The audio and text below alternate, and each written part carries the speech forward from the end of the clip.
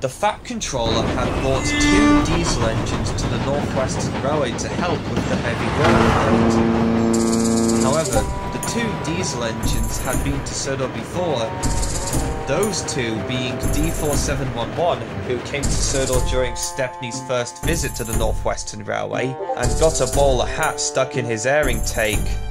Because of this, everyone called him Bowler, and the other being D199, who came to Sodor on trial with D7101, who you may now know as Bear. But he was sent back after he broke down on a level crossing with a train of fuel tankers. Hello, D7101, long time no see. But I don't go by the name anymore. It's Bear now. Hello, Duck. Remember me? What are you doing back here? We came back to help with the workload on the main line. Maybe we will do such a good job that he will finally send you all off as scrap and bring in more diesels to replace you. Pah, I'd like to see you try. Oh, Bowler, will you cut that out? You've been going on about this on the way here, for crying out loud. Later that day, Henry was waiting at Lower Tidmouth Station with a suburban passenger train when D199 pulled up with a goods train that was bound to Vicarstown. Well, if it isn't Old Reliable, what are you doing back here anyway? It's because your controller has decided to give me a second chance, and plus, I've changed my ways a lot since the last time I was here. Are you sure you have changed? Yes. While working on a heritage railway in the Midlands, I started to see that steam engines aren't so bad after all. Henry was still a little skeptical about it.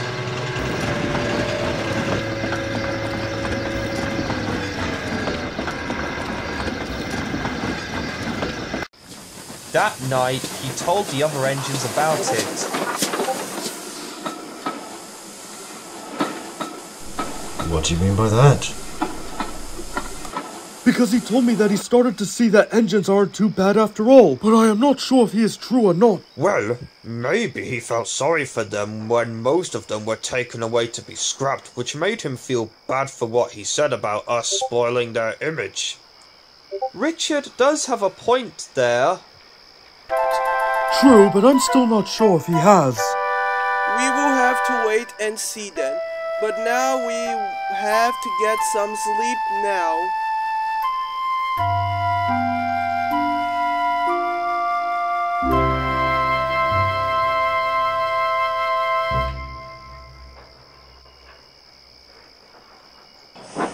The next morning, Edwin had arranged D199's coaches for him.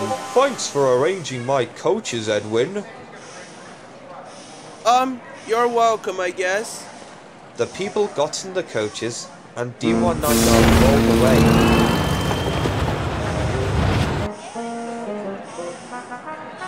Maybe he has changed it after all.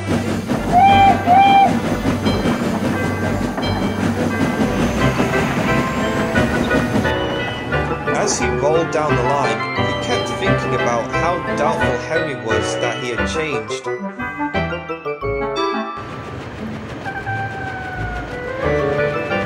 How can I prove to him I have changed. But however, he was thinking about it so much that he forgot that he was running low on fuel. Then suddenly, he found himself going slower and slower and slower. What happened? We've ran out of fuel. We must have forgot to fill up when we left. Darn, we were going so nicely too. Had I wasn't too focused on what I would say to Henry when we next met about the fact that I had indeed changed, then I wouldn't have gotten myself into this mess. Broken down again, Spamcan? What are you going to do now? Moan for a fitter? Completely the opposite. I forgot to fill up on more fuel, so could you please help me to the next station? Alright. So Henry was buffered up to D199 and they set off.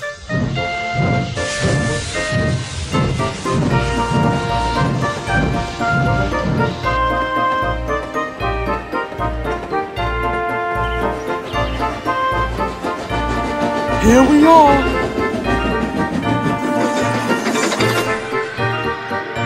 The passengers thanked and praised Henry for helping them get to the station. After D199 was uncoupled so that he could be refueled, he spoke to Henry. Thank you for helping me, Henry. And I am sorry for what I said to you and the other engines about steam engines spoiling our image all those years ago. No, I am sorry for doubting you. Edwin did tell me you thanked him for getting his coaches ready. You really are a changed diesel after all. Well, all is forgiven. And from that day onwards, Henry and Spamcan had been great friends. But as for Bowler, that is a story for next time.